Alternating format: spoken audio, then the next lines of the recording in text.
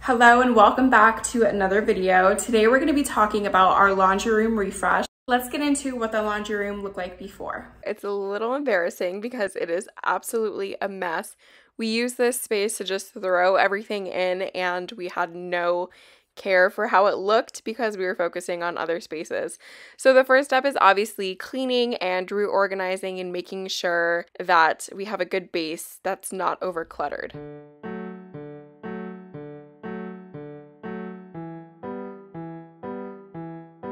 After that, it was time for us to head to IKEA so we could get storage boxes and this cute little rail system.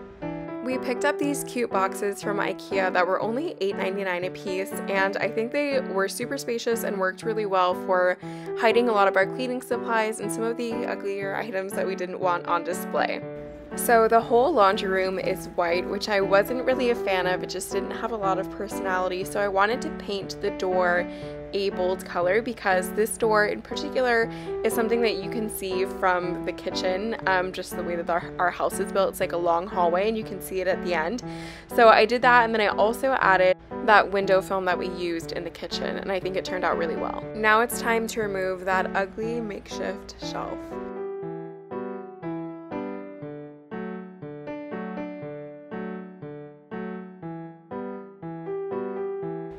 So here's some footage of me staining this random piece of wood for fun, apparently, because it ended up not working out at all. This was not stable enough to hold anything, and it was just bowed and kind of water damaged.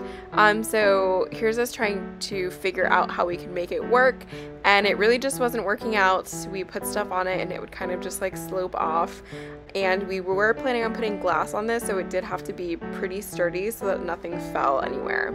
So we headed to Lowe's and found a piece that was the perfect size, and then we stained that and then added this rail system that we got from IKEA. This water heater is a huge eyesore, so I wanted to cover it up, and we had this photography backdrop stand, so I just put on a shower curtain to cover it up.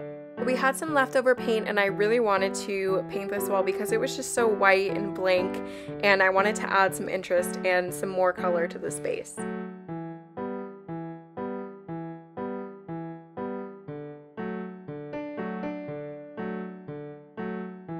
After all that was done, it's time for some finishing touches.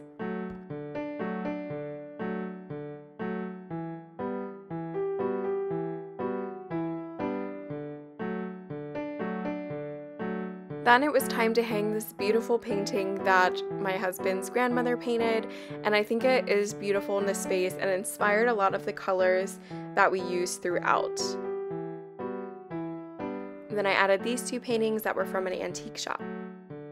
On the shelf, I added a mix of decorative and functional pieces. Now it's time to look at how the space turned out.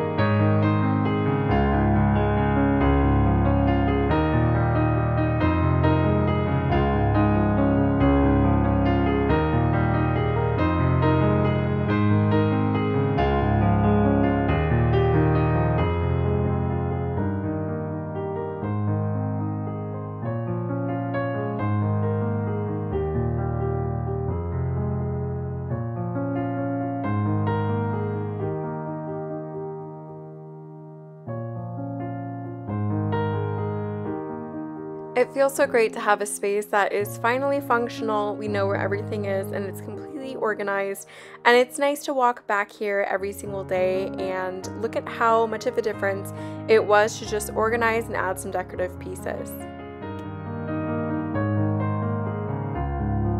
Thank you so much for watching, and if you enjoyed the video, please give it a thumbs up below, and then also subscribe because I'm going to be doing a video on every single space that we have redone. So I hope you'll follow along on the journey, and I'll see you next time.